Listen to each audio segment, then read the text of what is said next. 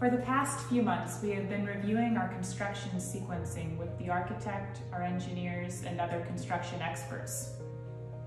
They have all agreed that we should adjust our building phases for a more efficient approach and a more resourceful use of funds. In our original phasing plan, our first 2 phases separated the building into 2 wings. We would excavate, pour the foundation, erect the walls, and enclose the dormitory shell all the way up to the roof.